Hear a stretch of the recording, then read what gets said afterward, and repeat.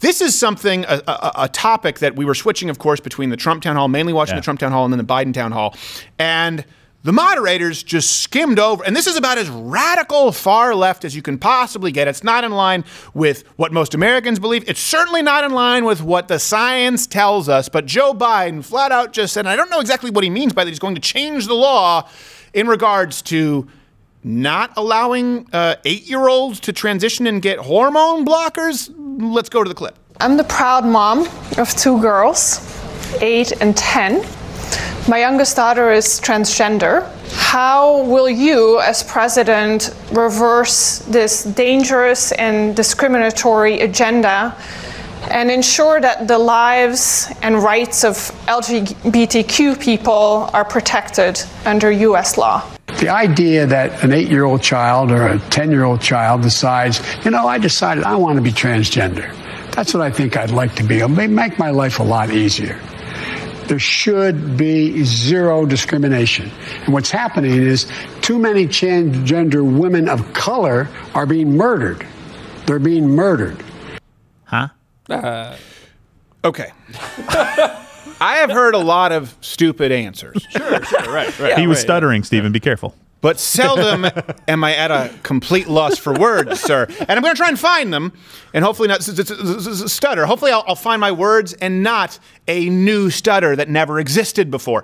A couple of things. Why aren't people complaining that that's offensive? Or said someone chooses to be transgender. Right, yeah. What? I thought sexual preference was supposed to be a term that is offensive, which it became after Coney Barrett used it because Merriam-Webster changed the definition after Senator Hirono asked her about it. But he's literally saying someone chooses to be transgender. I thought it's an immutable characteristic. You were actually a woman born in the wrong body. That's how the entire basis of modern transgenderism, and it is an ism. People who say don't follow ideologies, if you subscribe to modern transgenderism, that is a secularist ideology. Sorry, and it flies in the face of biology, then you would have to believe the premise, right? It's entirely predicated on there is a male brain and a female brain, or a male soul and a female soul, I guess, getting into metaphysics, that can be put into the wrong body. That's why they say you are being misgendered. They say, no, I'm having the surgery to match my actual gender. Yeah. Well, Joe Biden was just behind because the dictionary definition changed the day before. Right. He didn't get updated. Oh, that poor guy.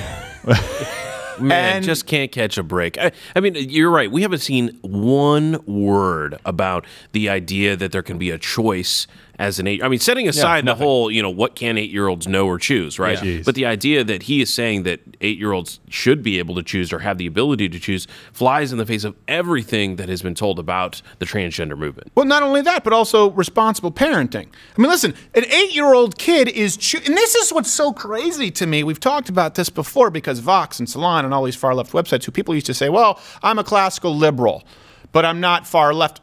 This is your candidate. The candidate who said, I'm just going to change the law. First off, he's not really clear on what that means, change the law, but it certainly opens the door to Child Protective Services taking your kids away if the president says that it's abuse of your children to not allow them to be pumped full of hormone blockers as an 8-year-old. And by the way, this is what they sold on the town hall that we went to in Vermont, which if people are watching on YouTube, you have to go to loudoutwithcrowder.com/mugclub because YouTube banned it as a violation of their guidelines, where these people were coaching folks on how to transition their children, which drugs to use, and how to get funded by the government. They actually present this argument. Well, actually, it's far less harmful if your 8-year-old or your 7-year-old thinks they're transgender. You just put them on puberty blockers, and then if they think that they're not, then they're no worse off. No, they're far worse off. I would say very, very worse off. Again, what happened to science? What's the Hippocratic Oath? First, do no harm.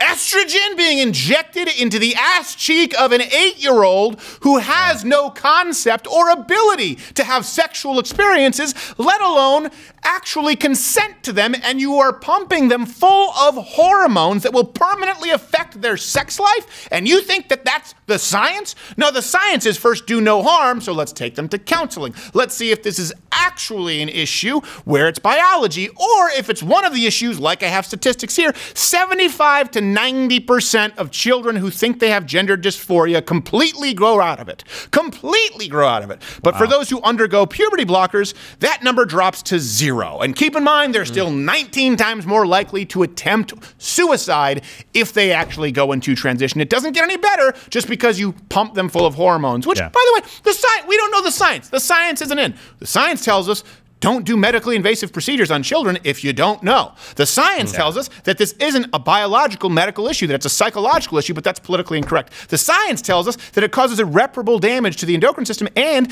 we know that that is well tied to the neurological system. That's why you also see an attempted suicide rate. It's not just because someone was mad at them when they took a dump at a Target. Watch Good Morning Mug Club live every Monday through Thursday at 10:15 Eastern.